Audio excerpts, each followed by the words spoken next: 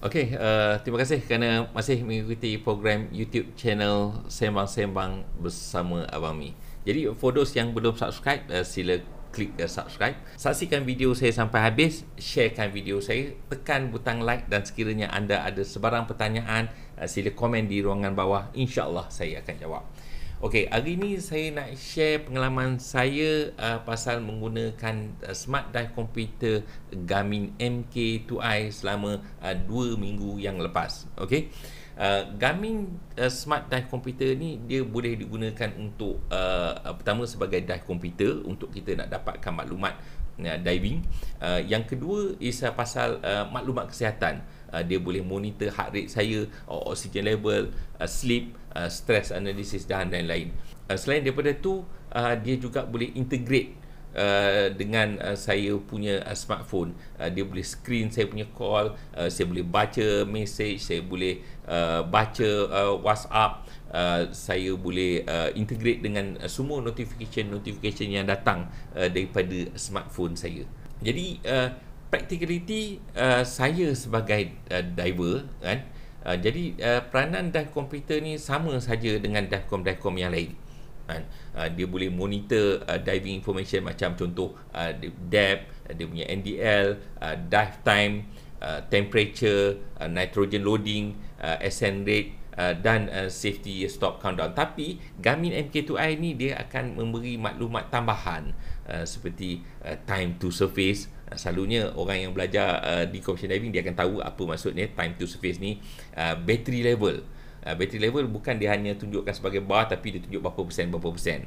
Dia boleh bagi tahu saya punya air, saya balance saya berapa. Dalam air integration ni dia boleh kirakan saya punya SAC dia sekali. Dan beberapa features mapping. Dan bagusnya bila dia ada features mapping ni, dia boleh record saya punya entry point ataupun exit position dengan menggunakan GPS kan. Okey, selain daripada tu, yang bestnya is pasal dia punya apps Garmin Dive. Okey, kita tengok kat sini. Come. Garmin Connect, dia ada satu lagi is Garmin Dive. You klik. Okey, yang best dekat sini you boleh tengok semua you punya dive log you. Okey, this is semua you punya dive log you. Dive log you yang mana yang you dah buat lah. Okey, I ambil satu contoh dive yang I dah buat. Okey, kita tengok, kita pilih satu, katakan I ambil yang ni. Pada 27 Ogos 15.6 I dive selama 32 minit 14 saat. Okey, I klik dekat sini, pap kan. Tengok dia akan bagi tahu siap dengan map kan, dekat mana I dive. Ni I dive di dekat BSP apa dia? Bandar Sarjana Putra. Dia siap ada map kan, dekat mana I dekat mana I turun. Okey, alright. Boleh tunjukkan dia punya map dia dekat mana I turun. Kemudian lepas tu kan, dia boleh tunjukkan I punya profile, macam mana I turun, berapa minit ke berapa kan. Kemudian I ada log detail. Dia boleh bagi tahu I punya, tengok ni, dia bagi tahu I punya dive time I, surface interval I buat berapa lama, average depth I berapa banyak. Semua maklumat dia semua ada dekat dalam ni.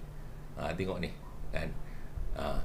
Dia kat mana I punya exit point dekat sini, semua maklumat semua ada dekat dalam ni.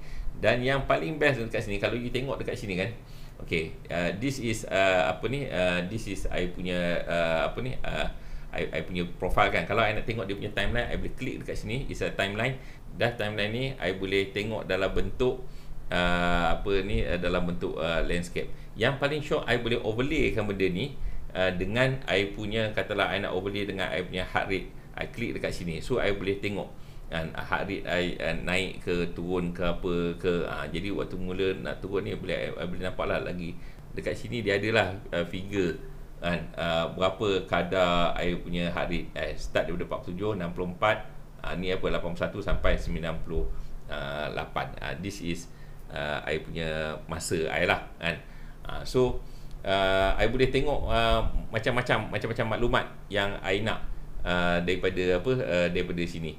Semua dive air semua dia ada maklumat lah. Katalah macam contoh 16 meter ni air dive kat mana kan. Dia siap bagi tahu dekat mana lokasi air dive. Dan kalau nak tengok map pun, I boleh tengok dekat mana air dive. See, nampak kan? So yang tu di antara yang benda-benda yang best yang boleh kita kita retrieve daripada dia punya apps dia. Okay, alright. Okay, kita tengok yang lain pula. Okay, saya sebagai diver yang dah berusia, maklumat keadaan fizikal saya pun sangat penting dan menjadi faktor utama untuk saya membuat keputusan sama ada saya nak dive ataupun tak kan. Jadi dia boleh bagi notifikasi kepada saya keadaan bateri body saya, sama ada saya bertenaga ataupun tak. Seperti contohnya, kalau saya tak cukup rehat ataupun saya tak tidur selama 24 jam sebab memandu ataupun apa-apa sebab, jadi dia boleh tengok sama ada saya cukup charge ke tak body saya, ataupun berapa banyak saya drain saya punya tenaga saya. Dan selain daripada tu, dia akan notify juga kalau heart rate saya berada di luar jangkaan, terlalu rendah sangat ke ataupun terlalu tinggi. Jadi saya perlukan maklumat ni sebelum saya nak buat apa-apa aktiviti. Jadi sebagai dive professional, saya perlukan maklumat-maklumat ni. Macam contoh mapping features dia ni, dia boleh tahu lokasi dekat mana saya berada daripada koordinat GPS yang dia come up from the dive computer. Jadi bila dia tahu saya ada dekat mana, contohnya kalau saya dive dekat Pulau Tenggol kan, dia boleh dapatkan maklumat tide table kan, dan saya boleh request dia punya weather report. Dan kalau let's say katalah ada ribut kan, ada ribut nak datang, dia boleh notify saya kan, dia boleh notify ribut tu akan datang lagi berapa lama kan. Kemudian dia boleh integrate dengan saya punya satellite communicator Garmin Mk2i kan. Jadi dengan menggunakan satellite iridium, jadi kalau saya nak trigger SOS, saya boleh control daripada saya punya Garmin Mk2i ni.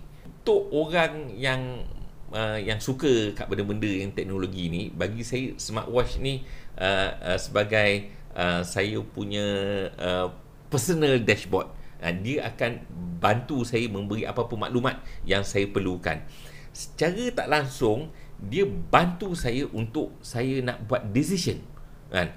Jadi saya boleh tahu sama ada saya fit ke ataupun tak fit untuk nak buat aktiviti tu. Kemudian lepas tu dia boleh track saya kan.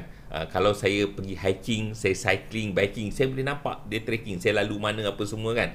Saya boleh gunakan juga divecom ni untuk aktiviti yang lain seperti macam berenang, golfing, skydiving, free diving dan lain-lain lagi.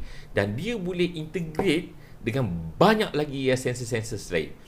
Bateri dia pun tahan lebih lama, of course lebih daripada 36 jam. Alright. Okay, saya nak bagi sedikit sebab kan, kenapa Dive Pro perlu menggunakan Mk2i ni. Okay, jadi sebagai Dive Pro, apa lagi maklumat yang you perlukan? Tak cukup sekadar you nak tahu berapa depth, berapa you punya dive time you, ataupun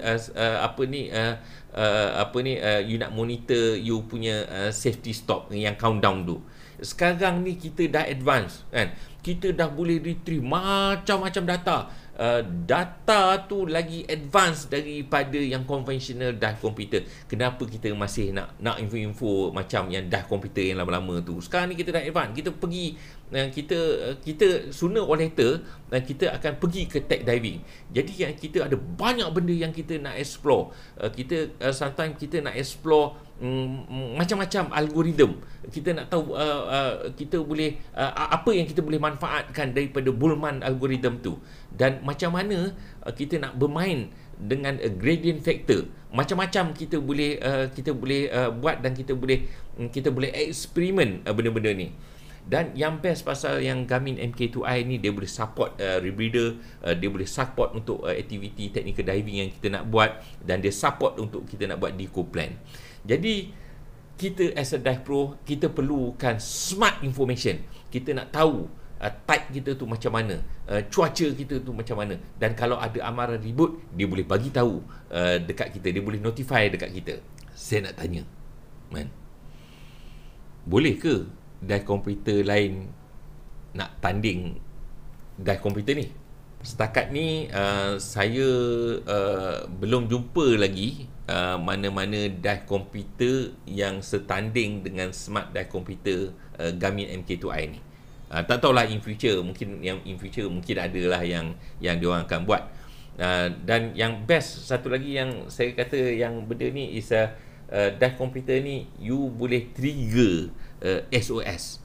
Ada ke dive komputer lain boleh trigger SOS macam Garmin Mk2i ni?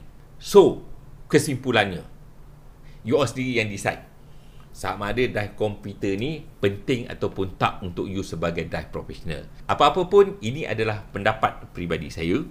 Mungkin ada orang yang tak setuju dengan pendapat saya, tapi you all boleh bagi pendapat you all sendiri dekat ruangan komen kat bawah, dan kita raikan pendapat yang berbeza ni. Saya tak dibayar oleh Garmin untuk buat promosi ni, so no worries. Okay, InsyaAllah next time saya akan membuat review daripada peralatan diving yang lain pula. So jangan lupa tunggu next session saya sembang bersama Abang Mi. Terima kasih kerana support channel saya, dan jangan lupa sharekan video saya, tekan butang subscribe, tekan tu free je, tak ada kena bayar apa pun. Dan kalau suka dengan konten saya, sila tekan butang like, aktifkan selanda.